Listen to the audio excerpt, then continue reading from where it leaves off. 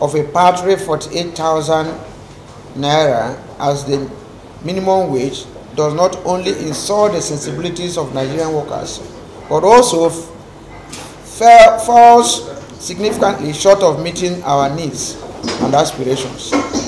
In contrast, organized private sector proposed an initial offer of 54,000.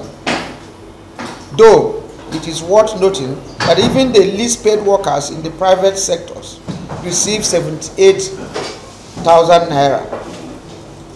As clearly stated by the organized private sector, highlighting the stark disparity between the proposed minimum wage and prevailing standards, further demonstrating the unwillingness of the employers and government to faithfully negotiate a fair national minimum wage for workers in Nigeria.